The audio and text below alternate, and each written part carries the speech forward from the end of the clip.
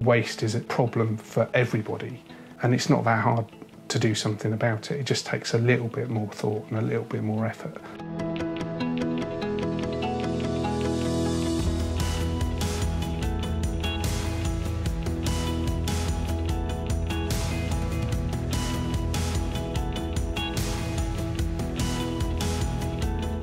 Initially, the grant is for the beeswax satchels. Initially, we started with beeswax wraps, which are biodegradable, sustainable, eco-friendly, and at the end of their life are compostable. We have furniture donated, and we give it out to people on low incomes or in crisis situations. I'm creating a children's book. It's a children's picture book aimed at infant-aged children.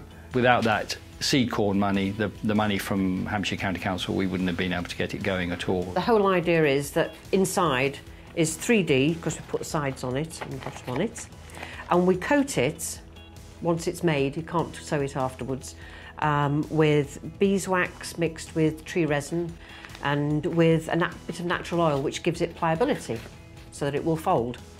And the whole idea is we stitched it up and we put a little wooden button on so that it's non-plastic again, because you can revive these in the oven if they start to feel a bit dry. We've got some good volunteers in who can repair mechanical items, electrical items, obviously the furniture and wooden items as well. And we've just got a volunteer who's now doing textiles as well. I don't like the fact that adults are so rubbish about rubbish, you know, and that they don't take waste seriously all the time. And yet, when you talk to children so get it. They all understand it, and they, you say, where does it go? They all get it, and they're all enthusiastic. People throw everything away. They don't think about trying to reuse anything, they throw it away. And I've been conscious of this for a long time. We want to try and encourage people to reuse items that nowadays we throw away too fast.